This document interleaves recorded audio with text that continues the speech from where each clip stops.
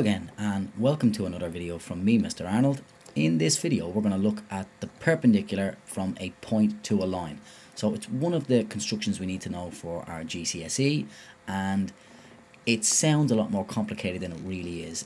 Once you do one and then have a practice of a few after that, it's fairly straightforward stuff, and it's not too dissimilar from the perpendicular bisector of a line. Let's get started straight away. So first of all, you need a compass.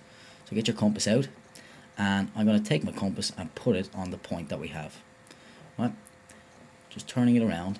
I need to open my compass now so that it must go across the line. So the one thing that we have to make sure when I open my compass is that it actually crosses the line when I have it lined up on my point. Once I know that, I'm going to draw an arc. I'm going to turn it around. I'm going to draw an arc on the other side here. And almost there. Take your compass down to where you've drawn your arc. Draw a second arc. Move it over. Again, I have not changed the length of, the distance between the compass needle and the pencil. So that stayed the same the whole way through. Draw another arc. Move away your compass. Take out your ruler, and see what we got to take out our ruler, and we want our ruler to go through the point that was given and the place where the arcs crossed. So just getting this as accurate as possible. That looks about right. So my ruler now,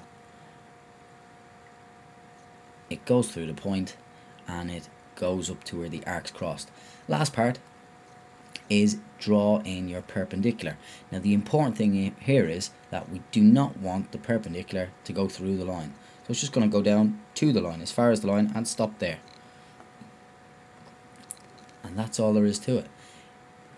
I'm just going to take out my protractor and just double check that this is perpendicular. If it is indeed perpendicular, it should be 90 degrees.